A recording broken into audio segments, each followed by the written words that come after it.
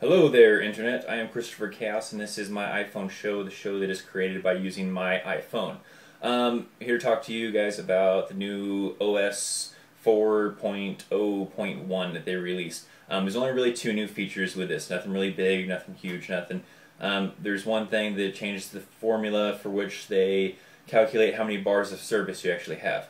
Apple has said that this is why, this, death grip thing, when you touch the left portion of your iPhone 4 while you're dropping bars, is because the iPhone 4 doesn't calculate the bars properly, and supposedly this is also apparently a problem with 3GS, as they're saying.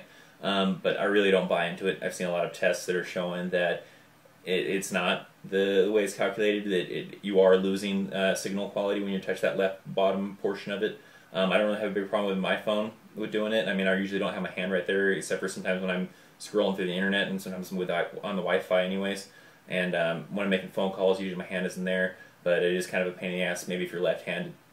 So that's one of the issues. They supposedly changed the formula in which the bars are calculated. The second thing is that the bars have changed a little bit in the top left corner. They're slightly bigger. If you don't really notice it unless someone tells you really about it. I mean, you kind of look at it and you got is a slight difference to where it's a little bit easier to kind of see it, I guess, in a way. Not that big of a really issue for me before anyways, but now it's just bigger bars in the top left corner. And that's really all it is to OS 4.0.1.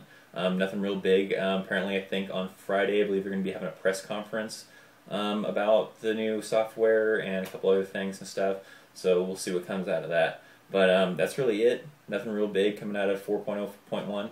So go download it, plug in your iPhone into the iTunes and, get it, and maybe it'll improve your signal quality. I don't know.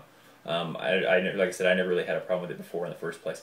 But thanks for watching, and I'll catch you guys later. See ya.